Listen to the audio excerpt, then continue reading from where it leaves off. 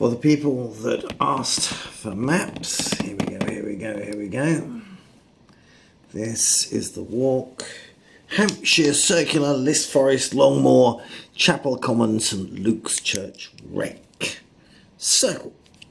So you can get the train to Liss Forest, to Liss. And if you do, then you walk up the Liss Riverside Railway Walk. It used to be a railway, and it's got some interesting sculptures on it. It's very nice. And it starts right next to the train station at Liss. You just cross over the train lines and there it is. Or you can park here at the Ministry of Defence Longmoor car park on Forest Road.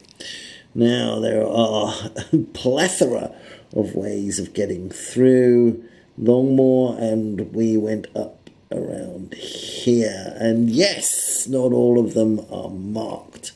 So we came up here and we jiggle-jaggled this way. Okay, and we headed along here, and we used some of the smaller paths across here, but I'm trying to get us to the right exit along here so that you know how to get to travel. And we came down here and walked along there, and hopefully I've got us to the right one for our exit, concentrating. And then we walked down this way to there. And then we walked across the train line. So yes, always keeping your eye on the train line, because there's only a few ways to cross it. Although in this case it's a over the top, as it is in my video.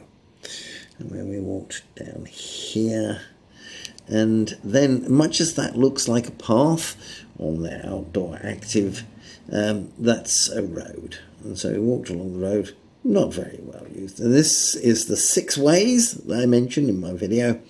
And at this point we're on Chapel Common. And this is the edge of the tree line, as you can see. We walked along here, and then we crossed the B2070 at that point, and we walked parallel to the B2070 to get to St Luke's Church.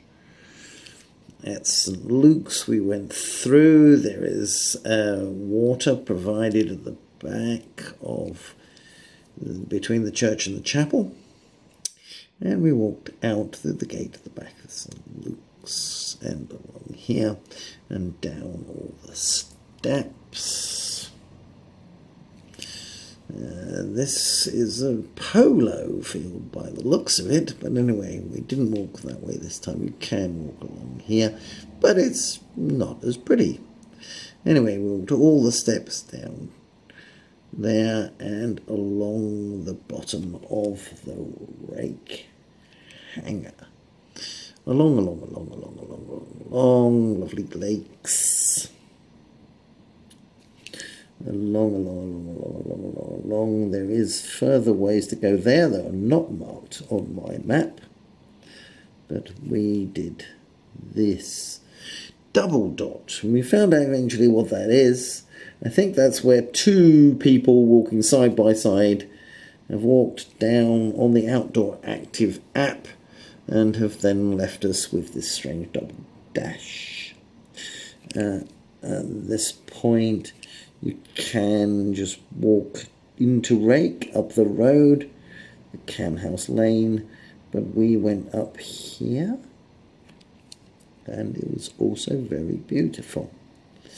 And up here again, it is possible to do this extra loop, but there's a linking road not on the app that we walked, and we walked through here down what I believe are rhododendrons.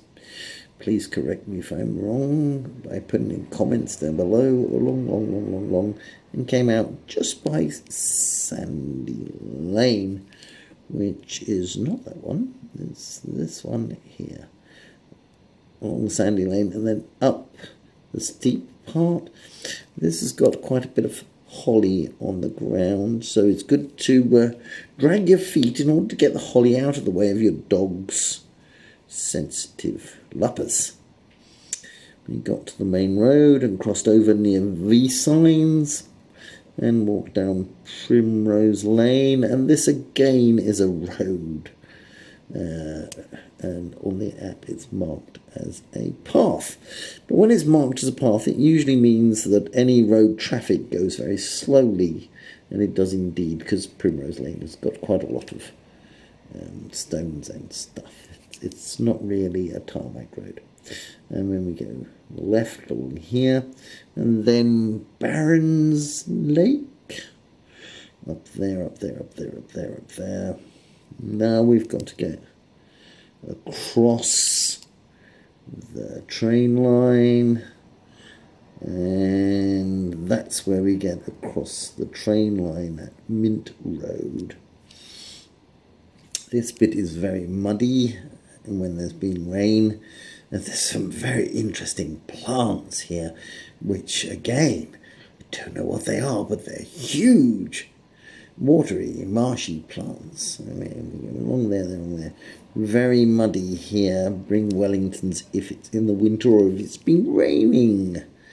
And then you can either go down Warren Road back into Liss Forest as we did, or you can go back to the MOD and walk down the MOD there. But we were a bit tired. And so the loop was all, using my memory, I think it was like 5 hours. Please put it in my comments underneath my YouTube. If it takes longer, my YouTubes are all available. That's the way again to get back. Following the river into Liss itself if you're going back to the train station. Yes, please put it in comments if it takes you longer or less time. And to get all my YouTubes, you look at Gary Stevens Huckleberry Walks. Bye!